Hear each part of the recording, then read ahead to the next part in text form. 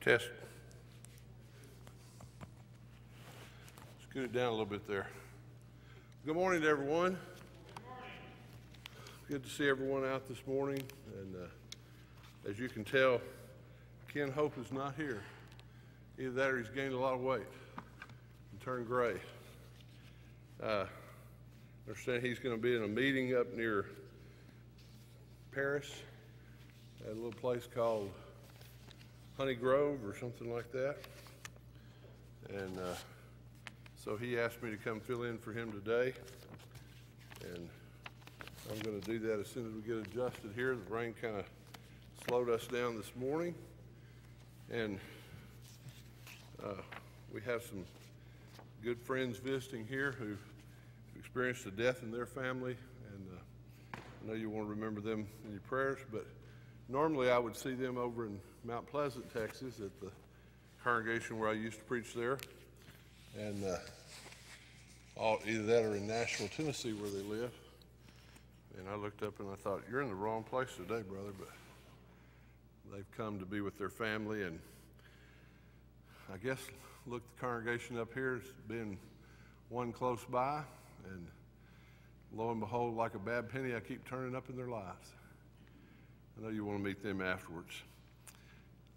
Let's pause for a word of prayer as we begin this morning. Father in heaven, we thank you for this day, and we thank you for every blessing of life. We thank you, Father, for the rain. We desperately needed it, and we're so grateful to you for sending it our way and watering the trees and flowers and grass, replenishing the lakes and the streams and the aquifers that provide the water that we so desperately need to live.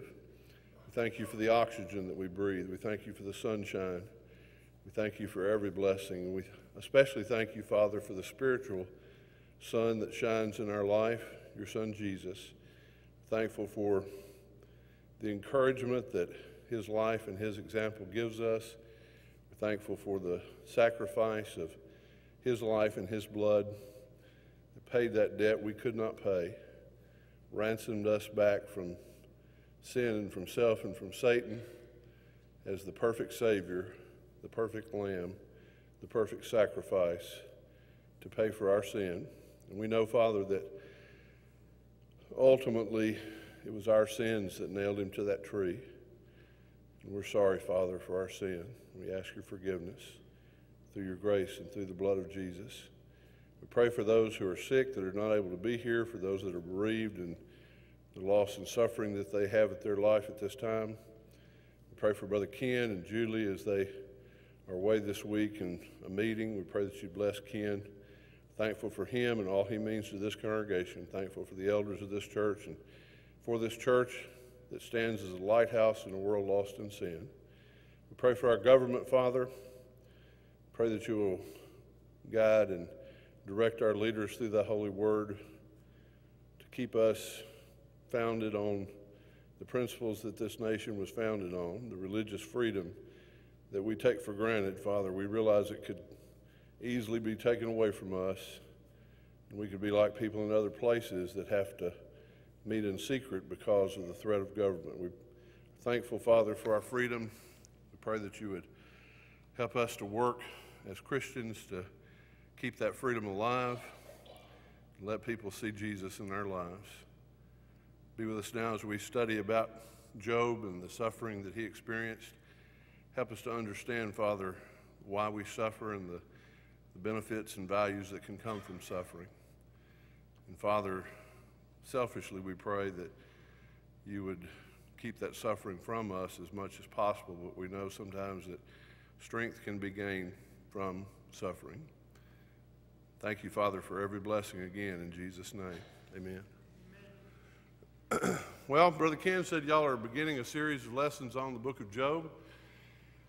And I guess there's no greater thesis passage for the book of Job than chapter 3, verses 23 through 26, where Job says, "Why is light given to a man whose way is hid, and whom God hath hedged in? For my sighing cometh before I eat, and my roarings are poured out like the waters. For the thing which I greatly feared is come upon me, and that which I was afraid of is come unto me. I was not in safety, neither had I rest, neither was I quiet, yet trouble came. And trouble does come into the lives of all of us, doesn't it? Is there anybody here who has experienced suffering? Let me see some hands. I'm going to say, y'all are the most unsuffering people I've ever seen. Afraid to raise your hand, maybe. We've all suffered, haven't we? We've all experienced problems. We've lost loved ones, had sickness and illness. As we get older, and most of the people in this auditorium are of that range, middle age or above, we begin to have aches and pains that we didn't have when we were younger. We can't do all the things we did when we were young lads and young ladettes, and we have those aches and pains and problems, and we have difficulties with our jobs and difficulties with our families and difficulties sometimes with our neighbors, and suffering comes in our life, as Job said. And here was Job, who, as he acknowledges, was hedged about by God. Remember the day that Satan came to God, and God talks to him and says, "Have you considered my servant Job?" And he says, "Well, yeah, he's faithful, he serves you, but you've hedged him all about." I have a friend, Brother Ken Upchurch. Maybe he's been here and presented information to you about the work in Tanzania that he has had a big part in over the last 15 years, as they've helped to begin some preaching schools there and do a great work. That work, by the way, in its oversight, is being transferred from the Kensington Woods congregation in Hattiesburg, Mississippi, to the Bear Valley School of Preaching congregation there in Denver. But it's been a great work, and Brother Ken has an expression that he sometimes uses in his prayer that I've noticed that I really like, where he asks God to hedge us about and prop us up on every leaning side. I like that. I've spent a lot of time out in the country noticing old buildings and barns, and sometimes they begin to lean a little bit, and the owner, maybe to keep it useful, maybe it's an old house or an old barn that it's not useful for anything but maybe storing hay, and they put some 2x4s out there on the leaning side and prop it up and keep it standing a little longer. And I like that idea of the Lord propping us up on every leaning side. Who in the Old Testament needed to be propped up in order for the Israelites to win the battle? I'm deaf. Moses, okay, remember that when they were fighting, he would hold his hands up and they would win the battle, but when his hands began to be let down, then they would lose the battle. So we need to be propped up on every leaning side. But I wonder, would you like God to ask about you? Have you noticed my servant, and insert your name here in the blank? Would you like that? Would you like him to focus on you? How would you like to have Satan really zero in on your life and think about your life and whether or not he can make you suffer? Maybe some of you say, "Well, I feel like I've been there and done that and got the t-shirt, that I have suffered plenty." The point is, when Satan turns his gaze in our direction, and he does that occasionally to all of us, doesn't he? The point really of my lesson today, and Ken kind of gave me carte blanche to talk about whatever I wanted to talk about, as long as it had something to do with Job and suffering and problems and things like that. The point of this lesson is that we can have the confidence to deal with suffering and to overcome it, even though the devil wants us to fall. And he brings suffering into our life, of course, to cause us to get discouraged and to get disappointed and disheartened, get depressed, and want to sit down over in the corner somewhere and throw in the towel and quit. And he thinks maybe, I can do that to you and get you to quit. But God, of course, promised in 1 Corinthians 10:13 that no temptation hath overtaken us but such as is common to man. And he says God is faithful, and he will not, and the King James uses an interesting word there. He says he will not suffer you to be tempted. Now, there's two meanings to the word suffer. There is the word that we're thinking about today, and that's the idea of facing problems, of feeling hurt and heartache and pain in our lives, either physically or emotionally or spiritually. But the old King James English also used the word suffer to talk about permit. Remember when Jesus said, "Suffer the little children and forbid them not that they come unto me, for such is the kingdom of heaven." And he wasn't saying make the children feel pain. He was saying permit the children to come to me. We don't use that word much anymore. I doubt that your child comes to you and said, "Would you suffer me to go to the skating rink and go skating with my friends, or to go to the bowling alley and go bowling?" You know, they just don't use that. They say, "Can I have your permission?" But the old word meant to have permission.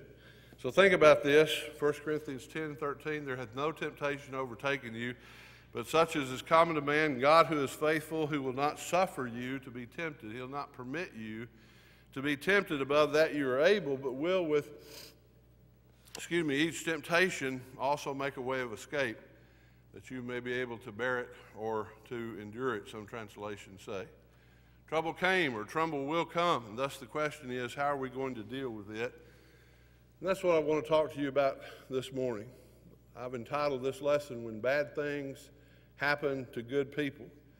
Or an alternate title could be, how do we deal with, how do we cope with the problems, the suffering in our life? And I don't know what all you're going to learn in talking about the book of Job, but hopefully this theme will keep coming back up, because we see Job, who had everything going his way. He was wealthy, he was blessed, he had children, he had crops, he had friends, he was well respected. And all of a sudden, in just the twinkling of an eye, in one day, it all is taken away from him. And he has his children killed and his cattle and possessions stolen, and he loses his physical health. And he could have lost his wife. I always felt it was interesting, that God said, you can touch him, but don't touch his own personal life. But he leaves his wife there in this particular occasion. And ladies, I'm not picking on you, but in this particular occasion, the devil was using his wife. Remember, his wife came along and said, "Why don't you just curse God and die?" And so the devil knew he could use her as an ally in trying to cause Job to lose his faith. And so he left her alone. But he basically lost everything that was of value and importance to him. But he would not curse God. He would not challenge God. And it's a very interesting study to read about his three friends, one of whom is one of the shortest guys, perhaps the shortest guy in the Bible. You thought the shortest guy in the Bible was Zacchaeus, and maybe some of you said no, Nehemiah, get it, was shorter. But there's a fellow here who's one of Job's three friends named Bildad the Shuhite. Okay, so I think he's probably the shortest guy. He was only as tall as a shoe. But anyway, Eliphaz and Bildad the Shuhite and Zophar, Job's three friends, came to him and challenged him. It was interesting, when they first came to him, they just sat with him for a week as he sat in the ashes and around the fire. And I think they had the right idea at first, and somehow, they were overcome with trying to give him some advice and help him out and encourage him. And then that's when they began to mess up, as they challenged him and said, "You're suffering because you've done wrong." And that wasn't true at all. Maybe that's the best thing we can do sometimes with people who suffer, is just go and sit with them. You ever gone to a funeral for friends, or gone to the visitation and felt like you didn't know what to say? Anybody want to comment on that?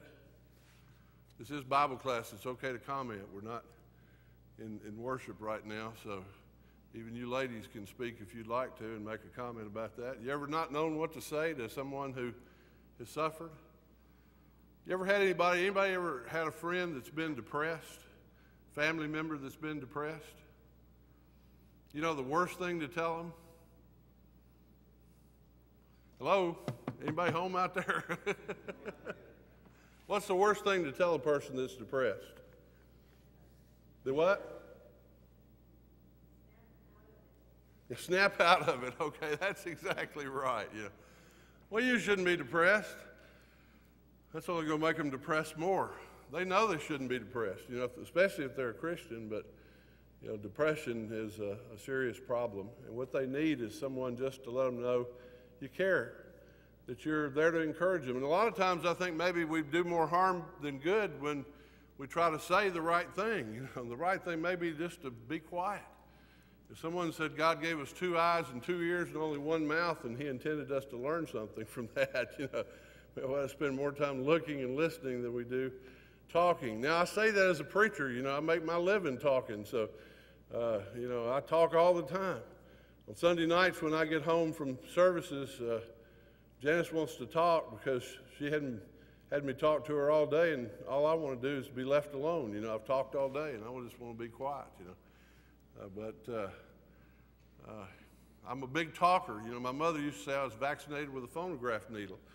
So, I guess, if I'd been skilled with some skill, they said, well, let's make a surgeon or a doctor, lawyer out of him, something like that, But I was blessed with the gift of gab, so they said, let's make a preacher out of him, But we talk all the time. But we recognize, of course, from our study of the Word of God that sometimes maybe the best thing to do is to not talk, not say anything. And when they first did that, then they were probably really helping him out because he knew he had friends. Yes, sir.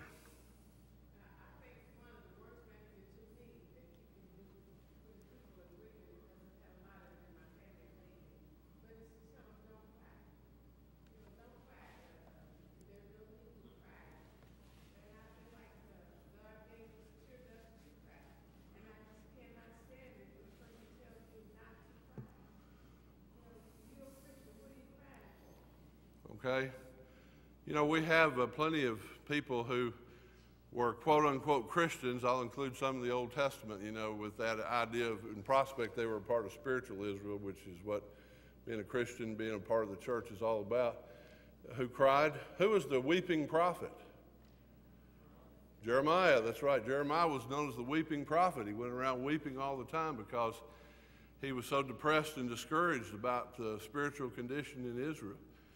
And which one of the genders are always taught not to cry? Men, It's not manly to cry, Of course, now, society's a little bit different now. They're helping the little boys to get in touch with their feminine side and all that kind of stuff. Don't do that too much, or we may have another problem on the hands. And so you do need to teach them to be manly. But, sometimes it's the manly thing to do to cry. What did Jesus do when he went to the family of his friend Lazarus?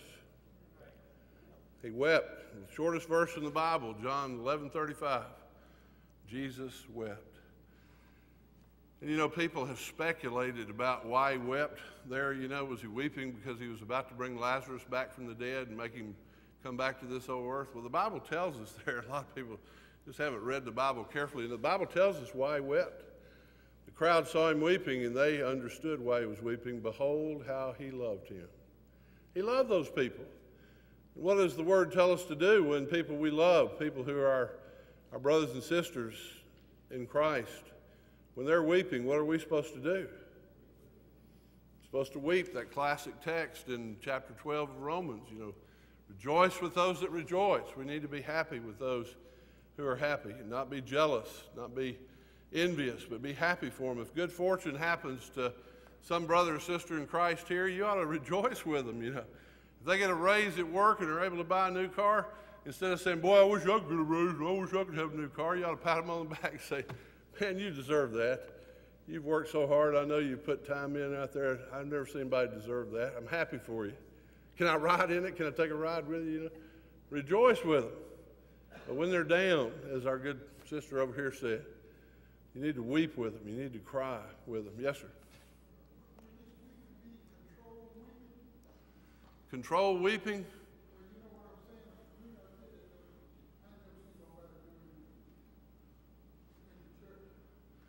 Well, if it's genuine from the heart, sometimes it's hard to control. I've seen preachers, and I've sometimes myself nearly broken down from the experience of thinking about things, and you're talking about things and preaching about things. When I preach about something wrong here, brother, you're not hearing me good enough? We can't hear them. Oh, we can't hear them. Okay, good. Okay. We need to All right. All right, we're going to be We're going to have the roving mic here. If you want to speak up, he'll bring you the microphone. There we go. I thought, man, I'm hearing an echo in here. I thought I was hearing myself so good. But What I mean by controlled weeping, I don't mean just. I think when Jesus wept, he controlled himself. He didn't go running all over the place, and you know what I mean, and where he might hurt himself or fall down. You know what I'm saying? Well, certainly we always ought to stay in control because everything needs to be done decently and in order, the scriptures say. But you know, sometimes when we're really moved emotionally, I love to preach about Jesus, and specifically I love to preach about the crucifixion because to me that story is the motivating story that brings us to the Lord. If you can't be motivated by the suffering of Christ, the death of Christ, then you can't be motivated. You've got a heart of stone. And I've been preaching before about Christ and just really had trouble, you know, controlling my emotions in doing so because I get to thinking about it and feeling it. How many of you went to see the movie that Mel Gibson made about the life of Christ? Did anybody see that? You know, I spent my life studying the crucifixion, studying it scripturally, studying it biblically, studying it medically from what Jesus experienced there, thinking about it. And I thought I understood how bad a scourging could be. You know, I've read medical descriptions of it and historical and descriptions of it. The Romans had perfected this to a fine art of being the worst way that you could ever cause anyone suffering, and would be a scourging and then to crucify them. And I thought I understood how bad it was. You know, I've read about the cat of nine tails that they would use and tie bits of bone and glass and stone in there, and how the thongs would come around and grab into your belly and sometimes rip people's bellies open to where they were disemboweled, and would come around their head and knock out eyes and teeth and things like that. And I've just thought about it, you know, what would it be like? And I went to that movie, and I remember, I get emotional just thinking about it right now. I remember sitting in that movie and watching them in Hollywood's way of being able to show sometimes what things are like and what they would be like when people are hurt. And I remember watching that scourging, you know, and thinking at any moment they'd stop, you know. And the Jews had a law, you know, 39 lashes. So they would stop, or, you know, 40 lashes really was the law, and they would stop at 39 unless they be guilty of violating the law and going over the number of lashes that were allowed for the punishment. The Romans didn't have a law. The time to stop the scourging under Roman law was when the person was unconscious and couldn't feel the pain anymore. And so they kept on beating him and beating him and beating him and beating him. And you remember on the movie, the thong that held him to the post came loose, and he was just down on the ground groveling, and they kept on.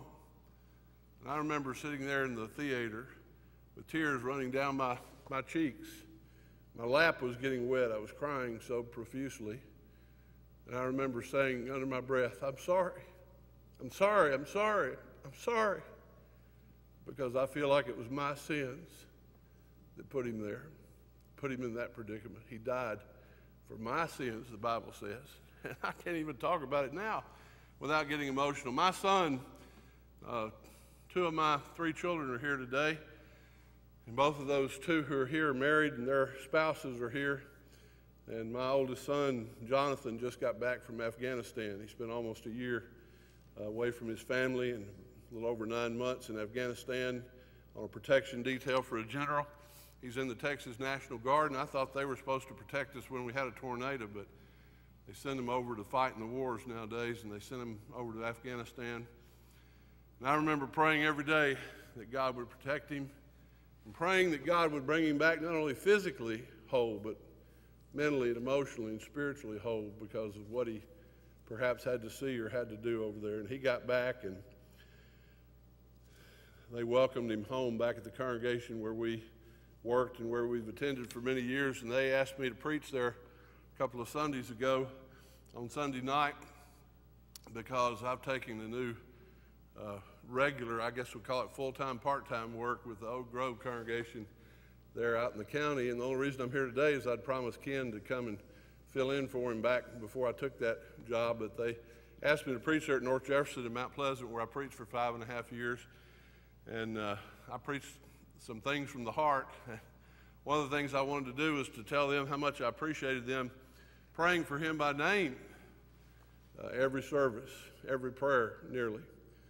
May not have been a prayer said there where he was not mentioned by name for over a year.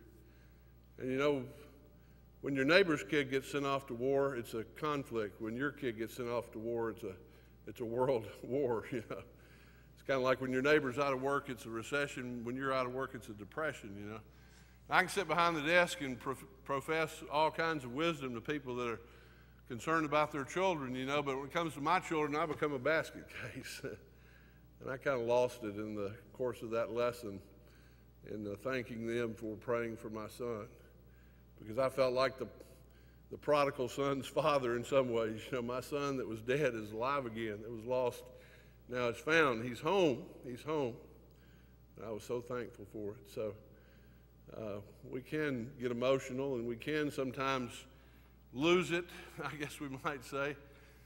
And I kind of wonder about people that aren't able to lose it myself, you know, if they have hearts of stone.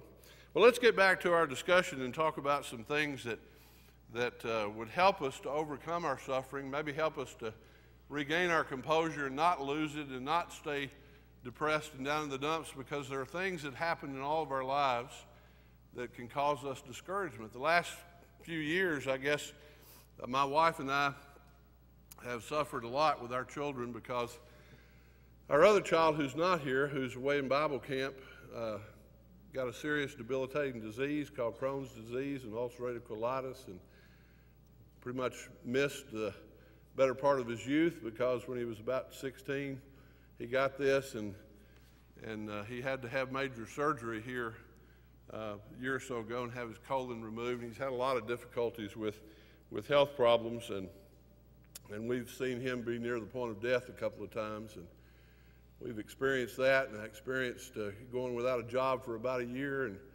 various and sundry things, and so experienced my kid going over to war and being concerned about him. And, you know, I sat here as a preacher and preached for years, you know, about be anxious in nothing, but in everything.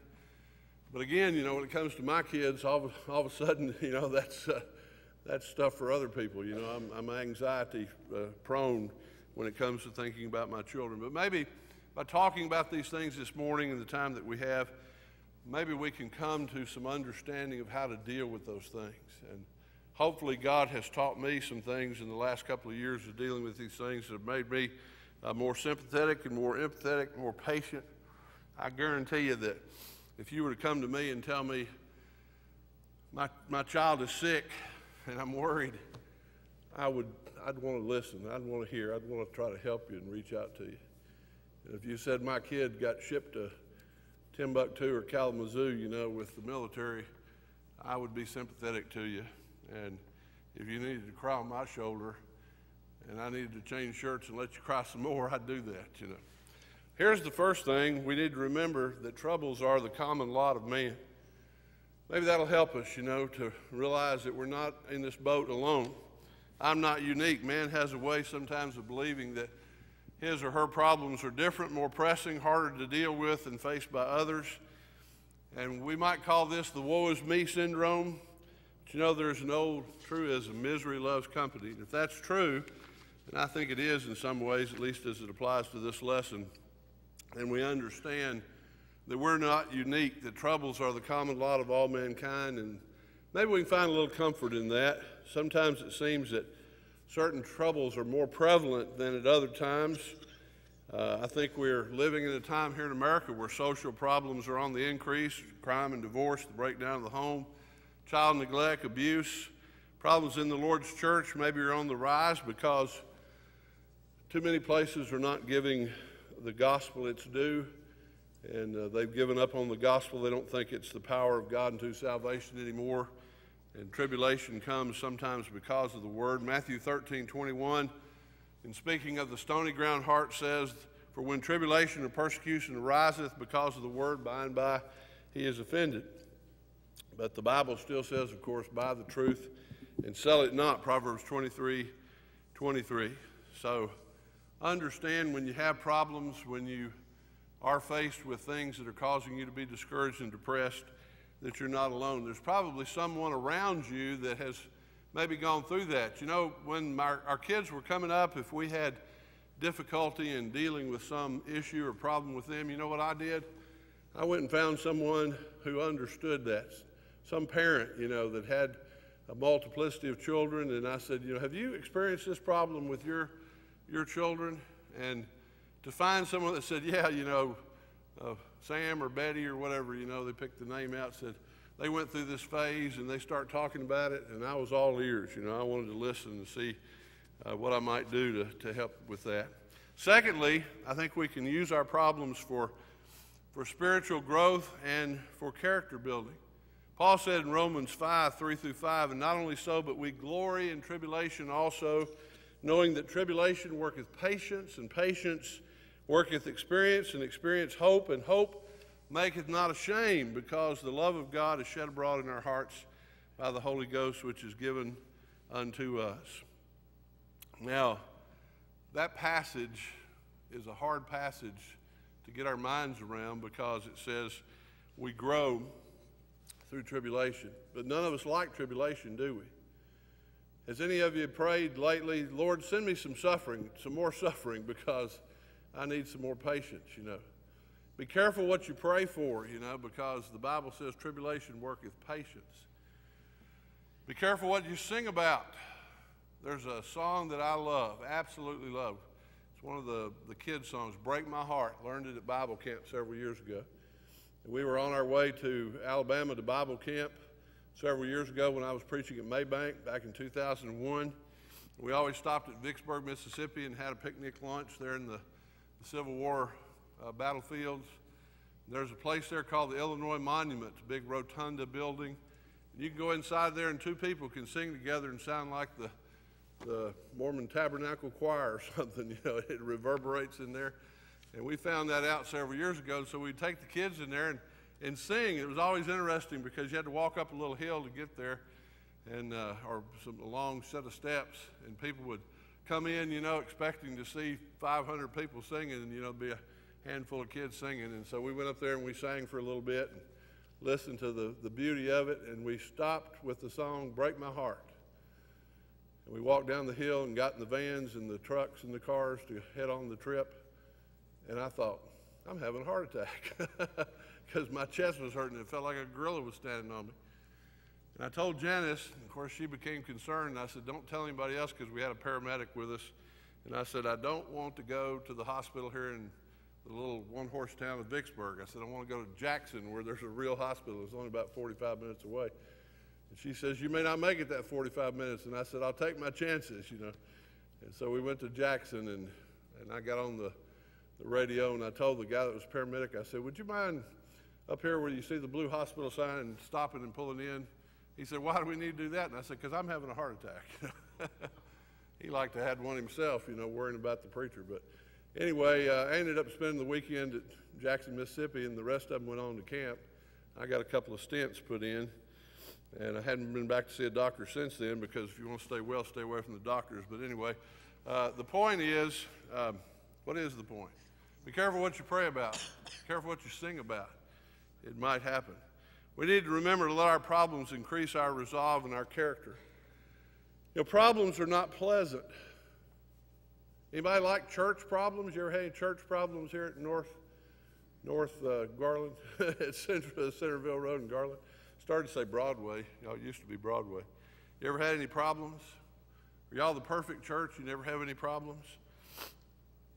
You know, Ephesians 6:10 says, finally, my brethren, be strong in the Lord and in the power of his might. Hebrews 12:11 says, now no chastening for the present seemeth to be joyous, but grievous. Nevertheless, afterward it yieldeth the peaceable fruit of righteousness. Some churches enjoy peace more than others because they've experienced the problems of not having peace. And that peaceable fruit of righteousness unto them which are exercised thereby. Pray for strength, because God doesn't want us to be defeated by our problems. He wants us to win. He wants us to get on with the program. And sometimes he sends those little problems and obstacles because we grow stronger by it. We need to have that optimistic spirit that the man who invented the electric light bulb had. You remember a fellow by the name of Thomas Edison? You know, I think he tried over 1,000 different substances to be the filament of his little light bulb. And somewhere along about 700 or 800, he was keeping track. Someone said, you know, why don't you just quit? You know, you've tried 700 or 800 things that haven't worked. And he says, those have all been successes because now I know 700 or 800 things that won't make a filament. You know, if I keep trying, I'll eventually find the filament. And we're blessed, of course, because of that today. Otherwise, we'd be sitting here in the dark or have coal oil lamps burning around the place, and no Eutychus might fall out of the window from all the smoke when he got tired and sleepy. The third thing, we can get through it. You can get through your problems. We're not unique. Our problems help us grow spiritually. And thirdly, we can get through it. What does Philippians 4:13 say? Every one of you probably can quote that. I can do all things through Christ who strengthens me. Everybody say that. I can do all things through Christ who strengtheneth me. One more time. I can do all things through Christ who strengtheneth me. Did he say some things? Did he say most things? Many things? All things, didn't he? And we need to trust the promises of the Scripture. We need to obey the imperatives of the Scripture, but we need to trust the promises of the Scripture. Look in your Bibles at Ephesians 3. Turn over in your Bible if you have your Bible with you. Let's start in verse 7.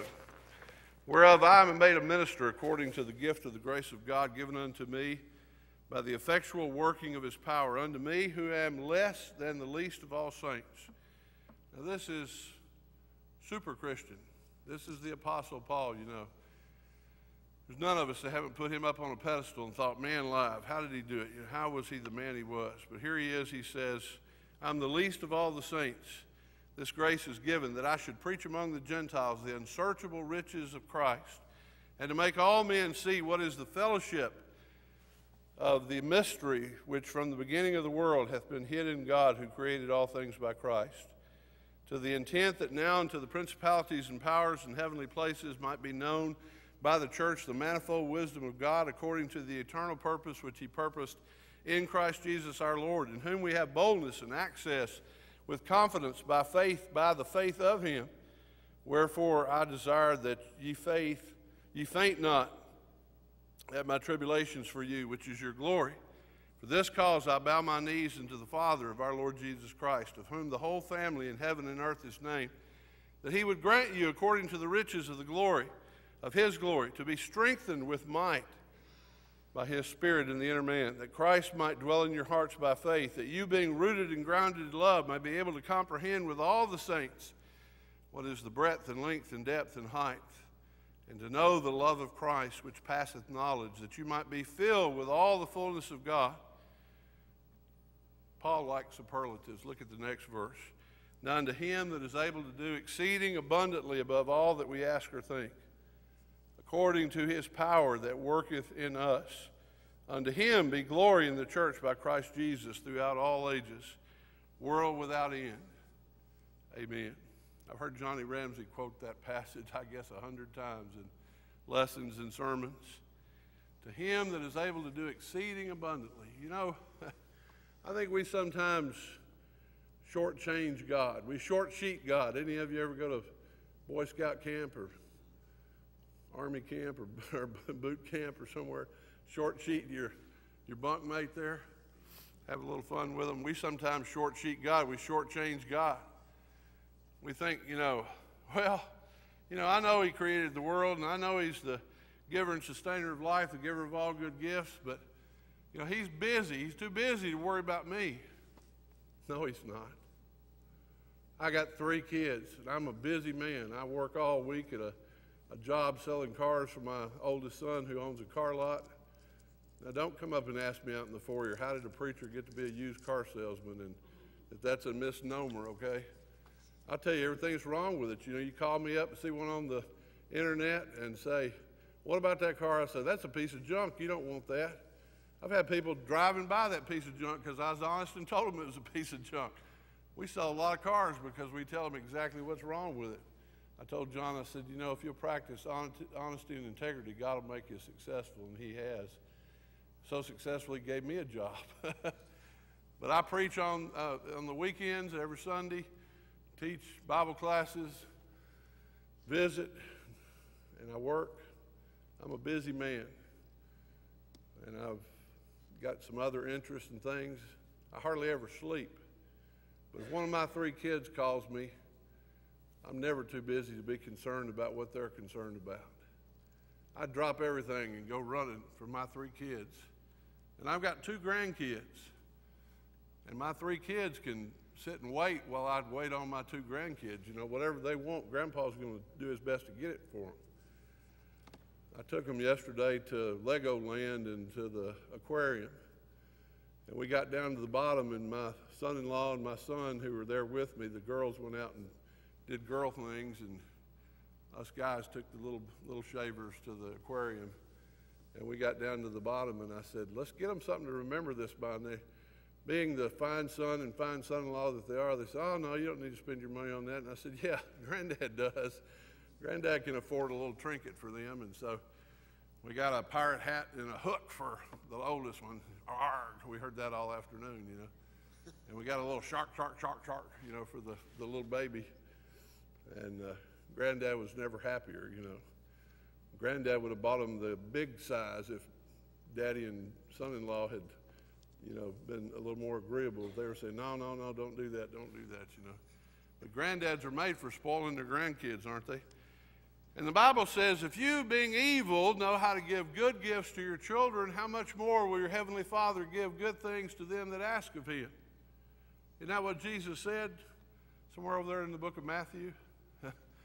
Why do we want to give good gifts to our children?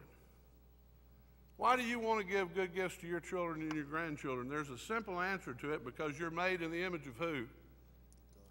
God. God put that in all of us because he put himself in all of us. It is a part of the natural love that is built into our bodies for us to take care of our children and grandchildren. And when we don't do that, then we have sinned against the very nature that is built within us as human beings. And we get that from God. And if we want to give good gifts to our children, Jesus used this as an example. He said, if you want to give good gifts to your children, then it's kind of like, duh, here's your sign, you know. God wants to give good gifts to you.